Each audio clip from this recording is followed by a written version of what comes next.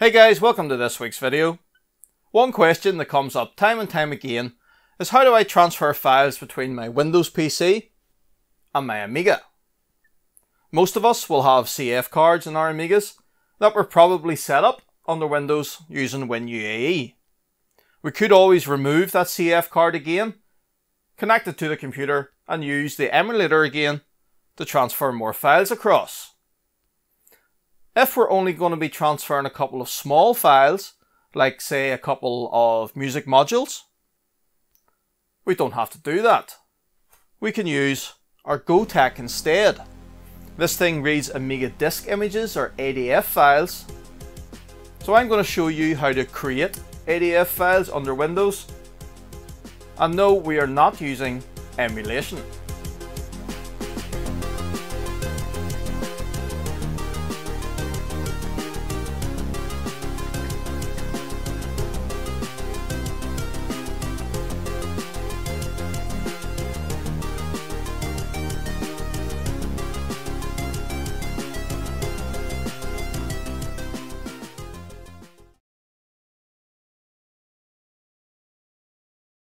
Okay, we're going to copy a couple of modules from our PC across to our Amiga. We're going to create an ADF disk image to hold them, and we are not going to use winuae. So let's pick a couple of modules, say from Jester, a couple of classics. How about Elysium and Stardust Memories? That's only a total of 276k, so still plenty of room, even with those modules, on an Amiga disk. In fact, while we're doing this, let's stick on a bit of Stardust Memories to listen to.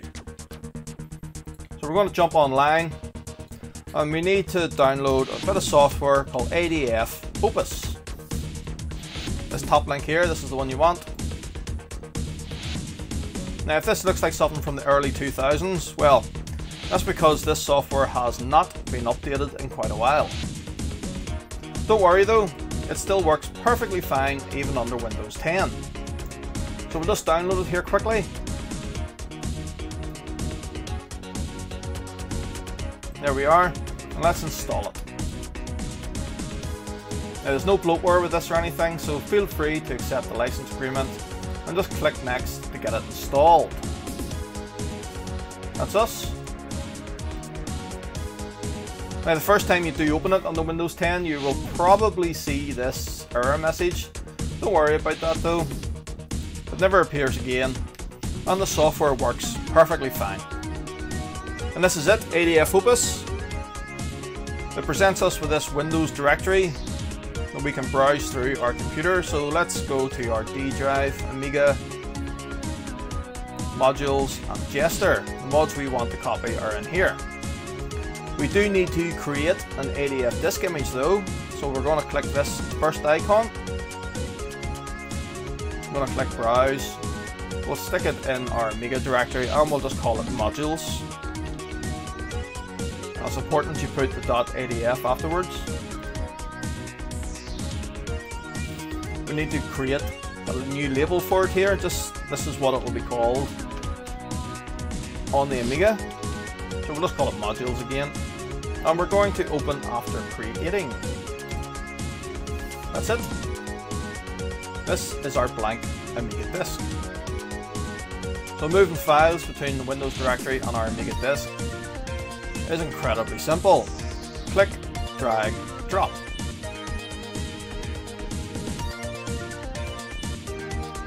Just like that is our two mods on the disk image, ready to be transferred to the Amiga.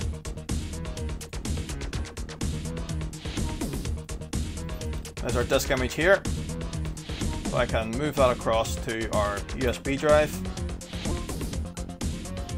That's it on our USB stick with selector ADF ready to go. But just before we go into the Amiga, let me show you one other thing you can do with ADF Opus. You can also open existing ADF files. So for example, if I go in here, we have OS 3.1. Here's the Workbench ADF disk image. Let's open that. We can browse the contents of this disk image here. and we can manipulate them as we want. We can also copy any files or folders out of here back into Windows. For example, I could grab this devs.info, drag it across, even take utilities if I want. Then if we go back in through Windows Explorer, there's that utilities folder that we copied. There's devs.info. This really is a very handy bit of software that any Amiga user needs on their Windows PC. Right, let's jump on to the Amiga now. We'll mount our ADF disk image in the gotek drive and we'll copy those modules onto the Amiga. Let's plug our pen drive into the gotek.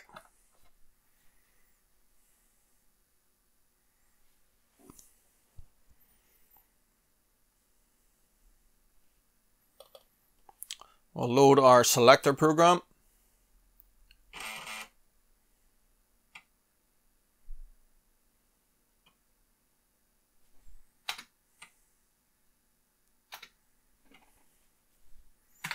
I'm going to select our modules, ADF.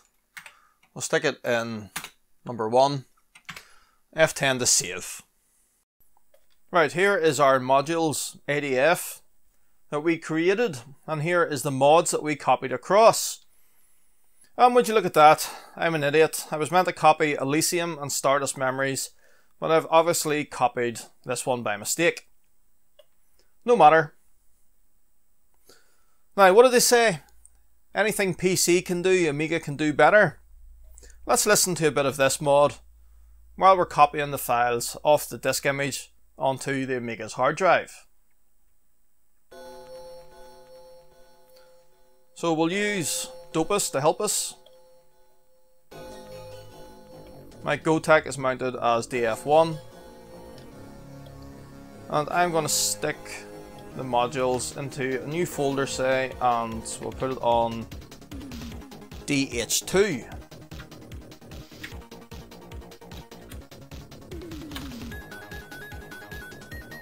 So we will make a directory in here. We'll call it modules.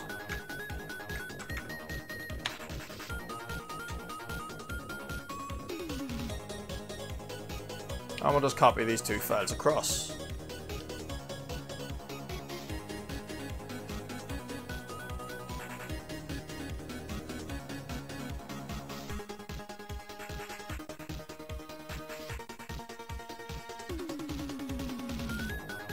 There we are, that's it.